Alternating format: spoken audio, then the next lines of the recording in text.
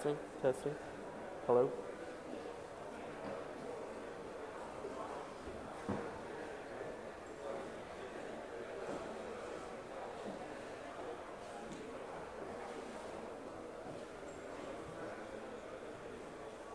Testing, testing, 1, 2, 3, testing, testing. Rob, you get a handheld. Or you want this?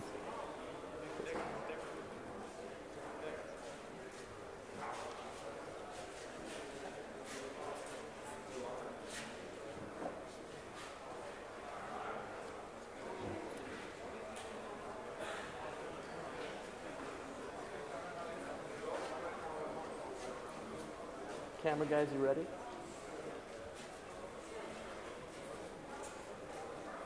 Guess not.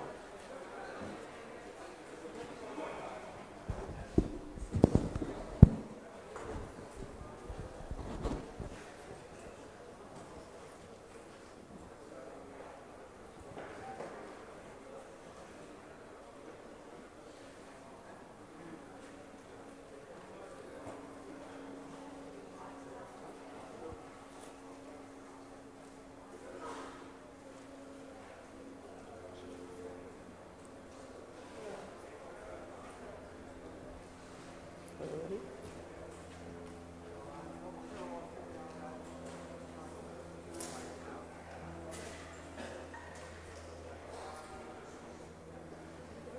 You okay? Okay. Hi, everybody. Hi. I'm really excited to be here. I'm from Montreal. Well, I'm actually from California, but I came from Montreal. It's a long flight, kind of jet lagged, so if I'm a little spacey, I apologize. I'm going to tell you a little story about building the bionic eye in 2 weeks. My name is, I don't know what my name is. Go. My name is Kosta Grammatis. I live on couches. I travel the world, find very interesting and unique engineering projects, and try to make them happen. I heard about Rob in Wired magazine. Rob is the guy with the eye patch right there. You'll hear about him a little bit later. I read about him in Wired magazine. He was trying to find some engineers to build a prosthetic eye that could shoot video. He's a filmmaker, and he had a vision for a type of cinematography where for documentaries, where you go around and you shoot people from the actual perspective of his eye. He lost his eye when he was a kid. How old are you? 9 years old, in a shooting accident. And how do you turn a bad situation to a good situation? I don't know. You build yourself a bionic eye. So I read about it in Wired magazine. I'm like, all right, I'll try. I sent him an email, and lo and behold, he came out to San Francisco, where I was living in a warehouse. And we totally got along. And he's like, come on down to Toronto and live on my couch. And I said, sweet. So our mission was to cram a video camera, a wireless transmitter, and a battery all inside Rob's empty eye socket. Sorry if that creeps anyone out. I'm very used to it. For close to $0, because we have no funding of any kind, and we had to do it in 2 weeks. 2 weeks is the really important part, because Rob wanted to go. He was invited to this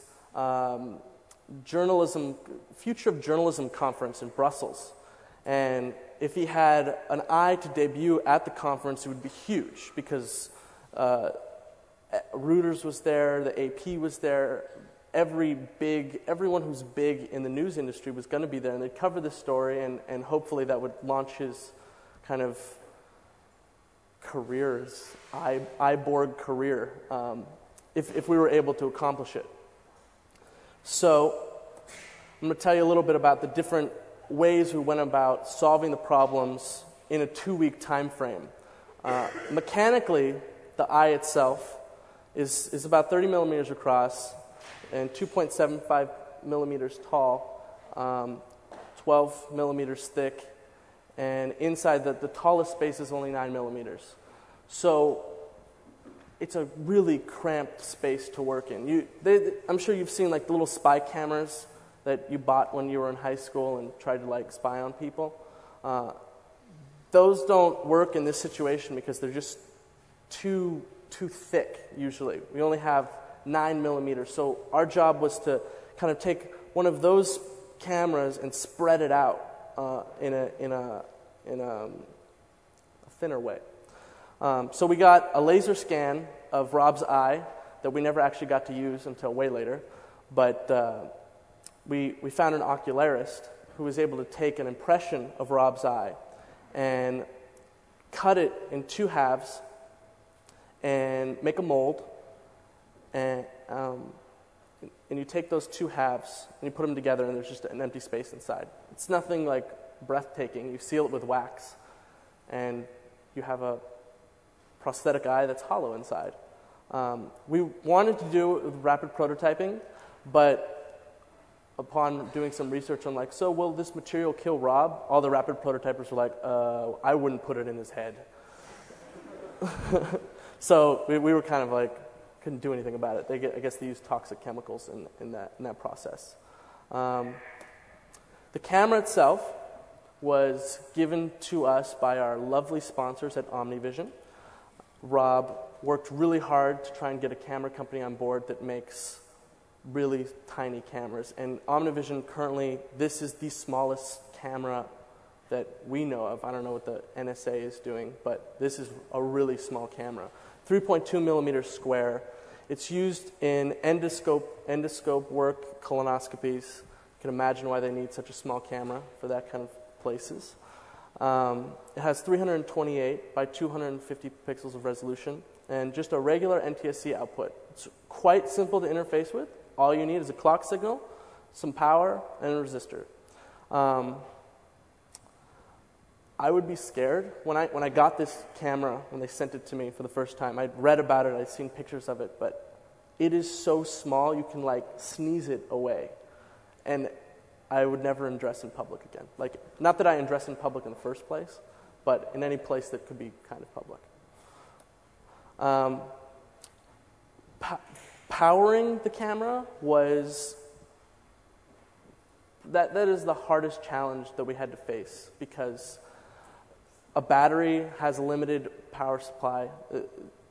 In that size, there's not that much power that can be fed into the cameras and the transmitters. We wanted to use, we thought a whole bunch of different ideas, like kinetic power. Rob would be like this all the time, powering his eye. Hydrogen fuel cell. The University of Illinois just came out with this really tiny hydrogen fuel cell. I was reading about it, but it can only supply like 0.1 volt at very low current, so that was useless. Solar panels, like in the front, how cool would that be if you had like little solar panels in the front? And then I was like, well, what if we, and then I started thinking like really hard outside of the box, like what if we nuclear powered his eye? And I thought that's a wild idea, that's crazy, that would never happen, but apparently they do this. Back in the 70s, when nuclear was all cool, I guess, they made pacemakers that ran off nuclear batteries. They had like thermopiles and then little plutonium nugget inside of it. And they're really small, but not small enough to put in Rob's eye. So, induction was another idea. We were like, how could we beam high-power radio waves into Rob's head? He was a little concerned. I was less concerned. But it was the technical challenge of using induction. He'd have to wear like eyeglasses or a hat to be in the same plane of his eye, or like how it stick something on the side of his head. It was cumbersome, and it wasn't going to work in 2 weeks. So we went with a battery. We found like this company called PowerStream that makes the smallest lithium polymer batteries I've ever seen. 5 by 9 by 10 millimeters. They were specifically designed